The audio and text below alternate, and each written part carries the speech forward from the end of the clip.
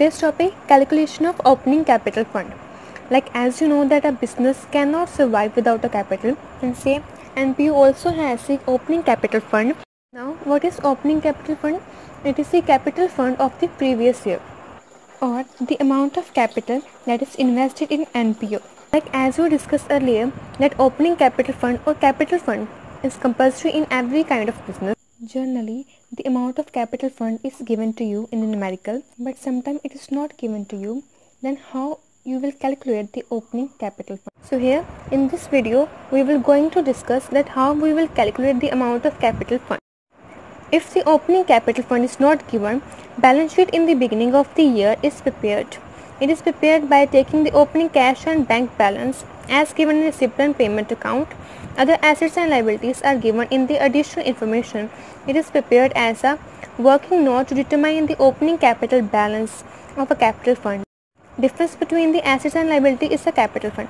Look, if the opening capital fund is not given to you, then first you have to make an opening balance sheet. Now what is opening balance sheet? It is a balance sheet that is linked with the previous year. Next, how will you make that opening balance sheet? First you have to take the opening cash and bank balance that is given to you in the receipt and payment account. After that you will post the assets and liabilities that are linked with the previous year in the opening balance sheet.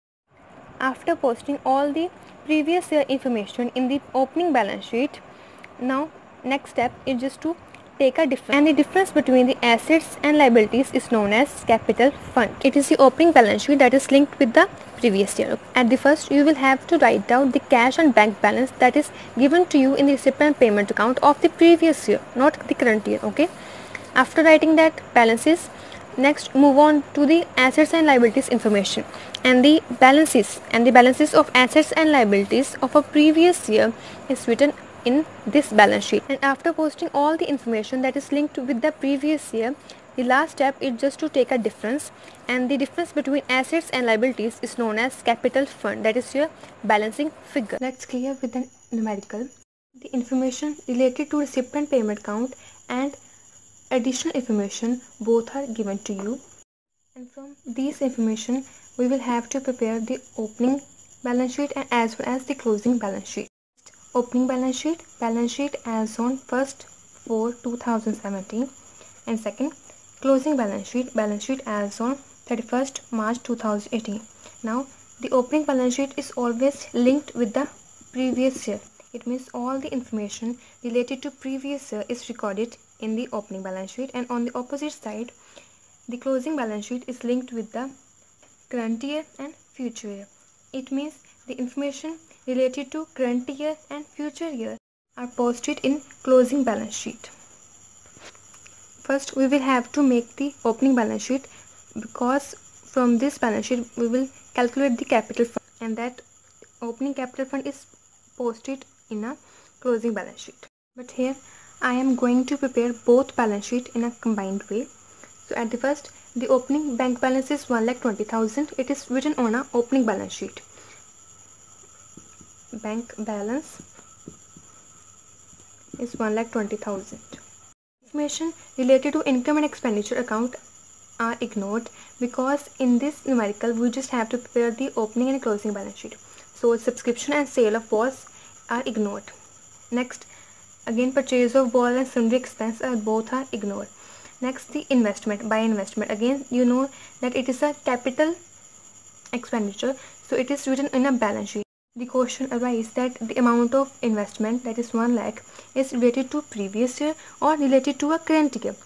For the answer of this question, you will have to look on the additional information. From that information, you will come to know that the particular investment amount is related to current year or previous year.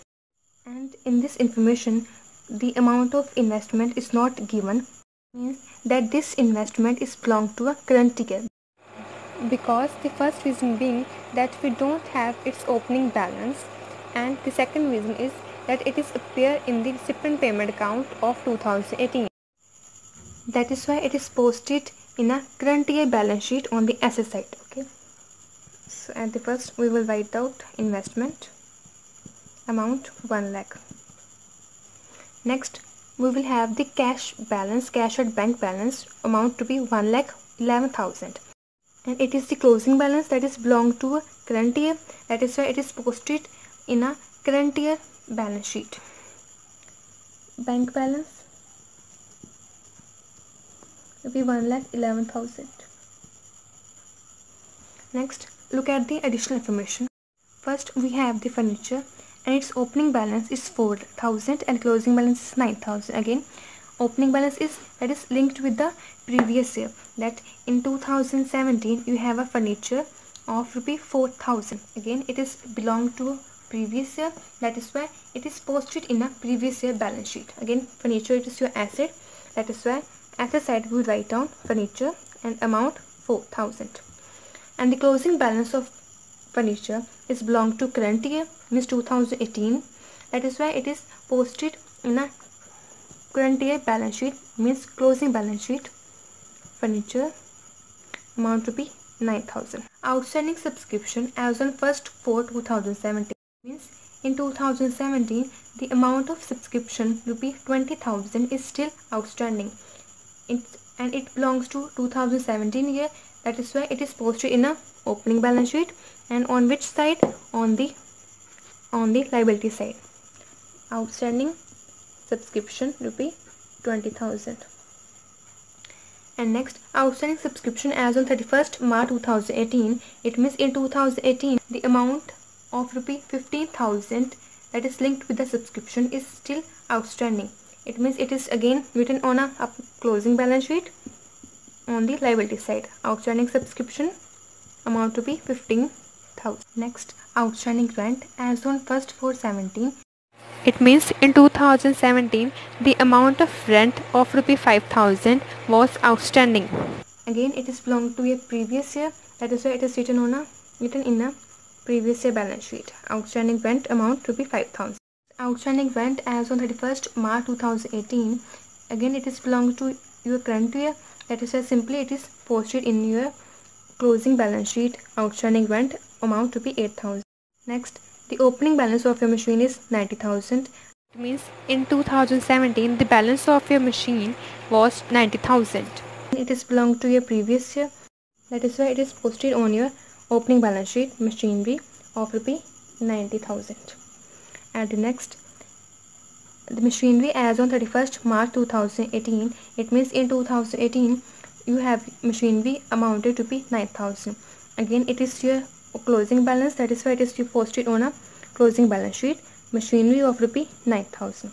At last, you have outstanding creditors as on 1/4/17. It means in 2017 there was a balance of rupee 9,000 against your creditors. It is belonged to a previous year. That is why it is posted in your previous year balance sheet on a liability side. Outstanding creditors rupee 9,000. And the creditors balance as on 31st March 2018 is rupee 2,000. And it is your closing balance.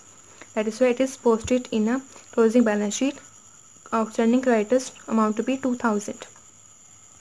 At the last, we have that outstanding rent which has not opening balance but which has closing balance. And the balance of your outstanding salary as on 31st March 2018 is rupee 6,000.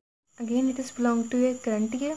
That is why it is posted in your current year balance sheet. Outstanding salary rupee 6,000.